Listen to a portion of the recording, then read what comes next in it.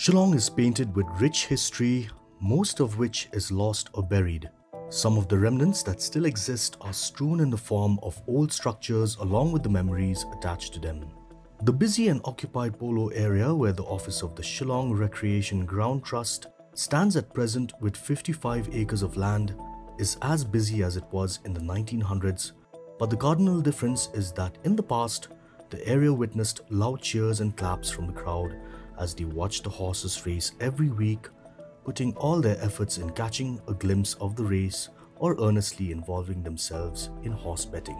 In this episode of Shillong's iconic structures, we bring to our viewers the Shillong Recreation Ground Trust, or the SRGT, established in the year 1901. As one reaches the bustling intersection of Polo Point, after crossing the bridge on the right, one can witness the JN Stadium complex, the spacious parking lot, the football field where players can be seen practicing, an upcoming park, and a sports cafe. All these spots come under the purview of the SRGT. These areas are truly an iconic landmark in Shillong, utilized by the residents of Shillong for various purposes like football practice, shows, and events on many occasions. Let us take a look at SRGT over the years. The European community in Shillong had a fully established club called the Shillong Club. The club was founded in 1878 to cater to the community's recreational activities, but there was an absence of playing fields for the desired outdoor games such as football, hockey, cricket, and the esteemed horse polo. On November 12, 1901, a group of 6 British men, all of whom were notable residents of Shillong, namely P.R.T. Gordon, William Murdo Sweet, George Russell Rowe, Robert Heriot Henderson, Charles Howard Holder, and George Loftus Gart, held a meeting with high-ranking administrators and prominent citizens to bring forward proposals regarding the playing fields. The 6 men then decided to form a trust called the Shillong Recreation Trust in order to go about acquiring lands together with the business of purchasing land in the Umkra Valley for the playing fields. The trust eventually registered with the government on April 22, 1905.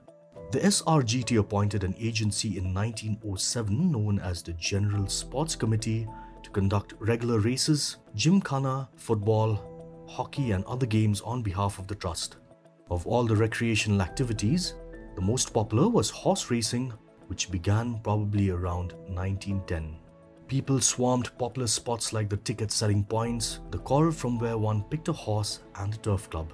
The area at present is the CRPF camp, which is an oasis in the congested polo area, but some of the remnants from the past are still well preserved, such as the watchtower from which, back in the day, a steward would watch the horses keenly and determine the winner, a tall structure beside the watchtower whose purpose cannot be traced back, but some believe that it may have been the starting gate for the horses, an office room which is now the battalion's hospital, a long stretch of the ticket counter area, and the Shillong Gymkhana Race Club, which is now the station officers' mess.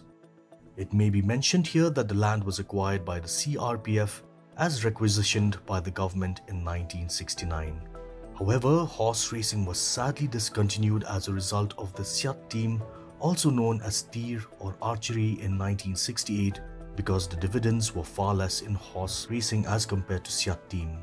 A despairing turn of events, as horse racing was an alluring part of the history of Shillong. Well, in the old days, going back to the 60s, of course, as youngsters, we loved the races, we'd go there very often. And then the football, of course, was very exciting. And of course, at that time, the first ground, there were no buildings. We stood along the edge of the field, on the sides of the field. That was how we stood. And if you couldn't see the ball on the other side, the whole crowd moved into the field. And when the ball came back, you moved back to the sides. Those were exciting days. And it was very, very nice. You know, there was no traffic jam, there were less people, there was no pollution. The days were beautiful, really.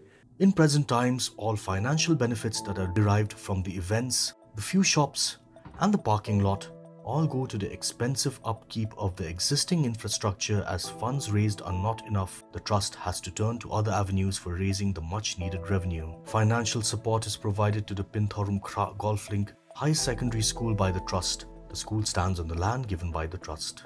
Along with that, the SRGT parking lot caters to the parking of hundreds of cars during sporting and government events, and on normal days, it provides service to local and tourist taxis and buses. The second ground is especially kept free of charge for events like the Rongbiria Ukhasi, several archery events of the Senkhasi and rural folk, and other local games and sports. Some famous personalities who visited the ground during the British era were Lord Willingdon, the Viceroy of India, Sir Michael Keane, Governor of Assam, English footballer Stanley Matthews, and English cricketer Dennis Compton. In recent years, former Prime Minister of India Indira Gandhi and Prime Minister Narendra Modi, along with Indian cricketer Sourav Ganguly, are said to have visited the ground. As of today, there are 4 board members in the SRGT: J.M. Paryat, Senior Trustee, ex-MLA and Minister; W. Roy, a well-known and respected businessman; D.M. Paryat, retired tea planter; G.P. Wallang, IAS retired, and a Deputy Commissioner as ex-officio member. Nearly 120 years have passed since the SRGT came into being. There have been overwhelming changes over the years. The structures that once defined the area no longer stand the same. In the present day, it feels like an illusion to imagine the area with an abundance of horses from Dhaka and Bengal, men and women dressed for the occasion to watch the horse racing, locals engrossed in betting, and stewards in uniforms. The area extending from the main polo road up to the JN Stadium complex has witnessed a shift from the past. The history of the area still remains the same, some preserved, while many have gone out with the ark.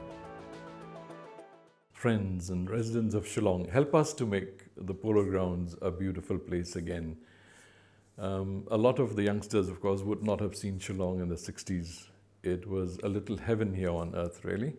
So we won't be able to bring that back, but we will try our best to get close to that as much as possible. So we request all our friends, our youngsters, or the elderly, everybody. My one request is that help us to make this place a beautiful place again.